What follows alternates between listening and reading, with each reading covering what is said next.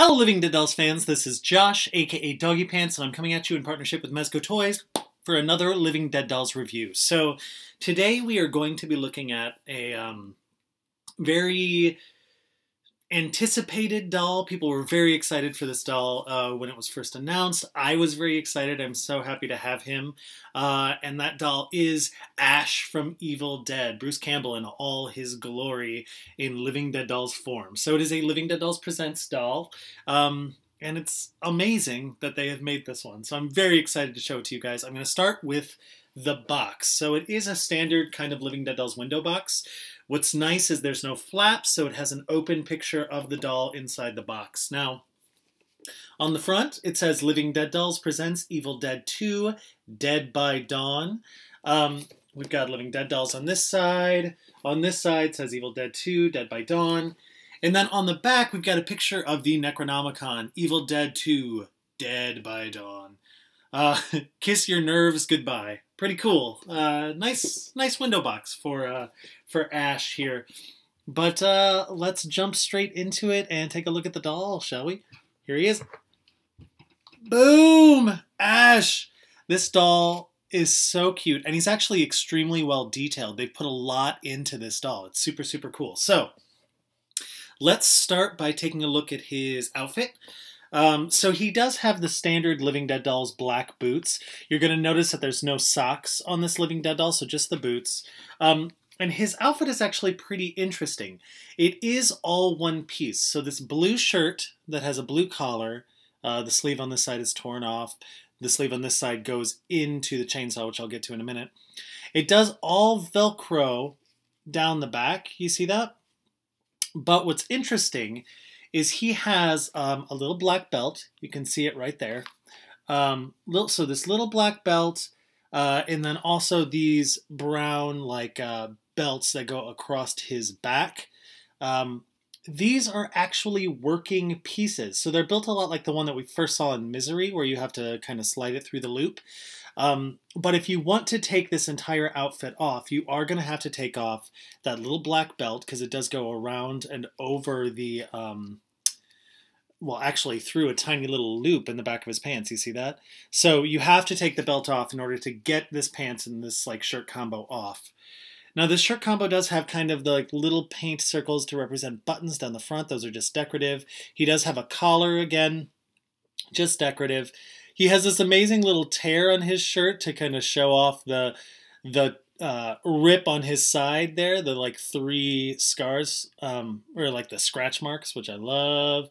But look at this. I'm going to hold this up close. Look at that belt detail that's holding his gun holster on his back for his shotgun. It's pretty nice. Now, this gun holster, I'm going to kind of give you an up-close picture too. So it is kind of faux leather. It's stitched down this seam here, just one stitch, and then it's the threading hangs down there at the bottom. You're going to notice that it is open a little bit on the bottom, but the shotgun is built in a way that it won't go all the way through. So it does stay nicely in there, which is pretty cool. Yeah, that's pretty much it for the clothes. You're going to notice that his pants are pretty torn up. He has some tears, especially on the knees. It's like, what you been doing, Ash, huh? Just saying.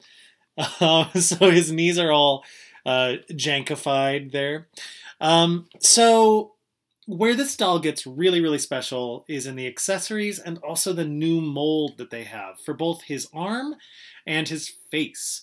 So I think I'm going to leave this as an accessory. I'm going to start with the mold so you can see. Look at his face. Look at that chin. That is not a normal Living Dead Doll's chin. This chin was built specifically for this doll to give him that Bruce Campbell intense chin that we all are so familiar with, which I love. So cool. They also created an entirely new mold for his hand. So look at that. There you can see it really well. So his hand here on his left hand is positioned in a way that you can actually put the shotgun in there and he can hold it as if his finger is on the trigger, which is really cool. They've yet to use that kind of an arm before.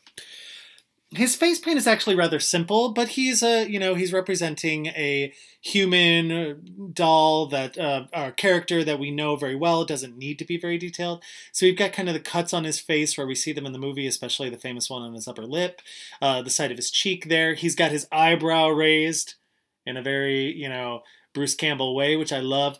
A really simple kind of human-esque eye, a little brown eye with a little white dot to give him some life.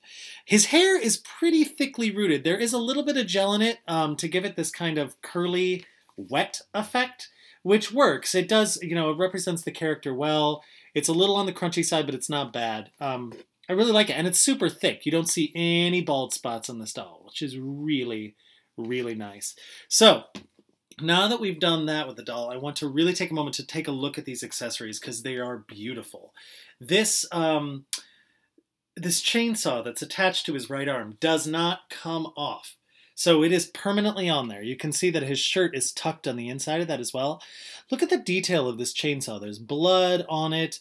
It's really, really nicely made. There's this handle here. I kind of wish that he could grab a hold of that with his hand, but he can't. His hand is in the position for the gun, which is totally fine with me. But there you can see the inside of the chainsaw as well. It's really, really well detailed, and it's a nice little toy chainsaw. Pretty freaking cool, if I do say so myself. I also appreciate the blood splattering all over it. I think that's a really nice touch. So he also comes with a little teeny Necronomicon. Look at that. Adorable. Kind of standard Living Dead Dolls plastic book, so it does not open, but it's really nicely detailed and looks just like the one in the movie, which I appreciate. So there's that. We've got the book, and then we've got this amazing little sawed-off shotgun. Look at that thing. It's really, really nicely made. There you go. There's the front of it, the top, the side, and I'm going to show you how he holds it in his hand. If I can get it in there. There we go. So there you go. Look at that. It's perfectly positioned. What a nice detail to have a different mold for the arm so that he could have this. Could have his boomstick ready to go and to take on some people. I love it. I mean, this doll is extremely well made. This gun also slips really nicely into this back holster. So here, I'll show you. If you put it in there, it's easily accessible. You can just grab it and go. I love it, you guys. But yeah, that is Ash from Evil Dead 2. Now, during Black Friday, they actually had a variant Ash for sale on Mezco Direct. So it's the Deadite Ash that we're so familiar with. So he's going to be a little bit different. Still will have the same, Bruce Campbell face mold, white eyes, really, really cool. Hopefully I'll get one of those to review as well, and we can take a look at him side by side. This is a great doll. If you're a fan of the Presents doll, this is one not to miss. Definitely get out there and buy him. His accessories alone are worth it. He's incredible. But that's it, you guys. I'm going to have a couple back-to-back videos right now because we got a lot in from Mezco Toys, which is exciting. So this was the first. Stay tuned for the other ones. Thank you guys so much for watching. Take care. Bye.